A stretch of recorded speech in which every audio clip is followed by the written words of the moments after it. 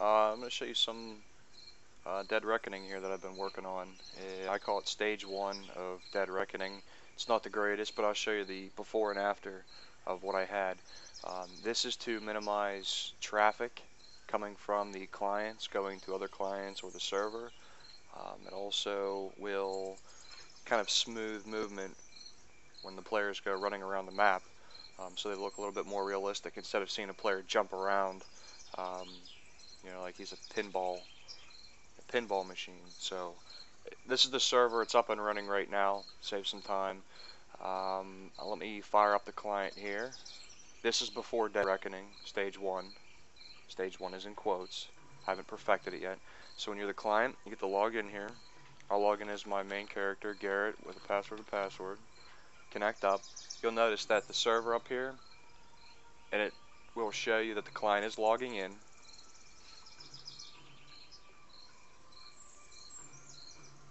And if we click on the server, there should be there's the player right there. So the player logs in, and the server will see the new client. So now that we have the client logged in, you'll see on the client he doesn't have anything in his hands. Don't mind the shadows. I'm still working on the shadows. They're not the greatest yet. So let me equip something in the client's hand. We'll go to my inventory. Put a stick in there. Oh, you know what? There is something in there. It's not updated. Let me update it here. I have to write initial code to initialize the items in the player's hand. Just take it out, put it back in. Alright. And you'll notice now that the client has weapons in their hand. So let me show you how this let me show you how they moved around before stage 1 of Dead Reckoning. So this is going to update once every 30 frames. You'll notice the client jumps around. It's pretty bad. It's pretty choppy. Animations are still there, but it's nonetheless very choppy. You'll see it's jumpy. It's not something you should usually see in a game. The traffic is minimal. You'll see here data in is 0 bytes for the server. Every once in a while it'll jump up a little bit higher when the client sends his position. And the data out is only 68 bytes, now 85 bytes, but for the most part it's very, very small. Back to the client. I'll show you what he's sending. Since he's not moving, it should be very low. He's getting information from the server right now, 68 bytes, and data out is 0 bytes. So let me move around a bit. This should move up a bit, but not too much. You'll see, 57 bytes is max. That's not bad for player position, and that's once every 30 frames. So to enhance this, I added, like I said, stage 1 of Dead Reckoning, and let me change the code here for it. Excuse me. Alright, just bear with me. I have to change some code in my server and client scripts here.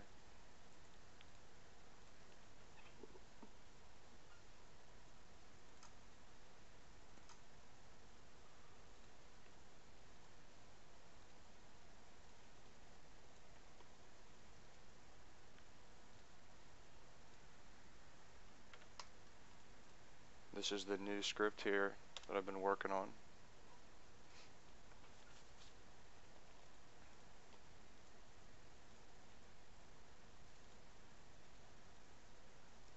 And as for my Dead Reckoning, I'm not doing anything too advanced. Pretty much getting in position and sliding him from point to point. The animation I still have to work on to perfect that. It's not a big deal. I also have coded in if the client's moving too fast, the server will pick that up if he's running some kind of speed hack. Because before I had it checking on the client side, but unfortunately, since he had the speed hack, all the functions were running much faster than normal.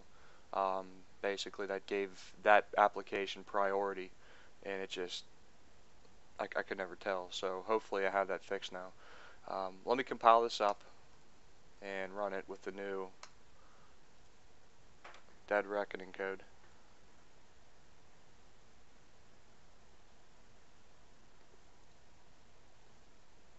You know what? I have to turn off the client server.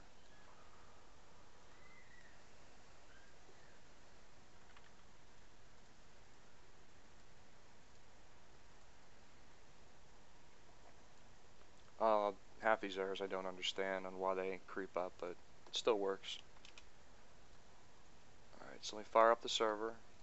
I have to copy the script files over to the new client folder. You'll notice that the client and the server are running on the same machine right now. I did do tests over the internet. It was a little bit more choppy, but this should hopefully fix it up, this Dead Reckoning code. You may not notice it too much locally, but when you're playing online you can certainly see the choppiness. You'll notice when my level loads up, the terraformed information will load as well, especially when you're crossing zones if you're a client. So let me move this up here. We'll fire up the client.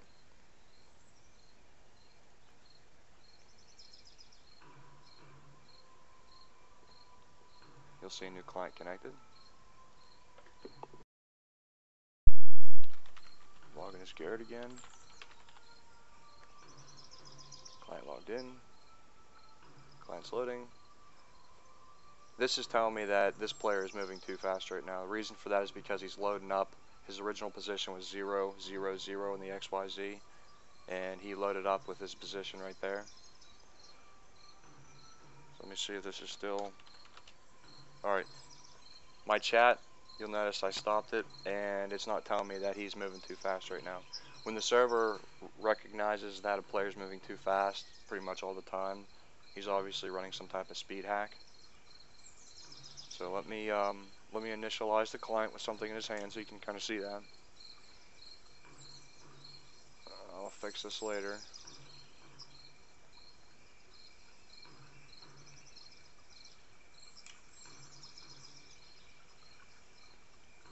Alright, so now that we have something in the client's hand, the server does recognize that. And you'll see there, got some shadows on those items. It's got a stick and a hammer. And now let's watch the code for the Dead Reckoning, stage 1. It's going to be a little bit behind, but that's the way it's got to be. You'll see the movement is much smoother.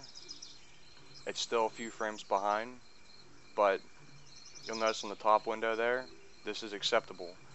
Data that's being sent is very minimal. It's down what we saw before. It's the same type of, it's sending their position once every 30 frames. But you'll notice that on the internet it's going to be worse than what you see here.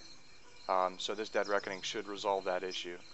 Worst case scenario is that you're only going to be 30 frames behind when watching a player, but it's not going to make a big deal because 30 frames equals out to maybe a second, depending on how many frames per second you're getting. So this is what I have. Now you'll see the player sliding around when he stops moving. This is one thing I want to fix.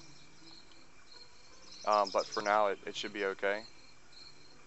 And you'll notice that on the server, the client's actually not moving very fast at all. He's not using a speed hack. So it's still a little bit choppy. I want to perfect a little bit more, but this is certainly way better than what I had before. I'll show you what happens when a player does use a speed hack. Since Garrett's a GM, put into GM run mode. You can only run this if you're a GM.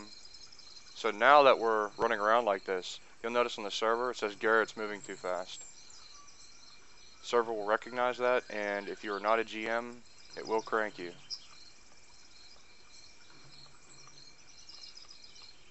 So you'll see the client still running around like that and pretty fast.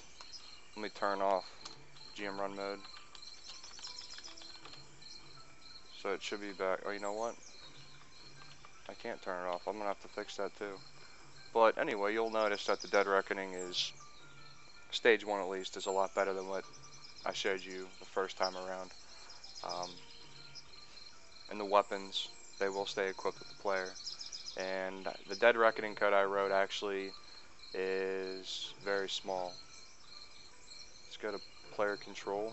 Let me turn off this client. It's going to lag it up. Turn off the server.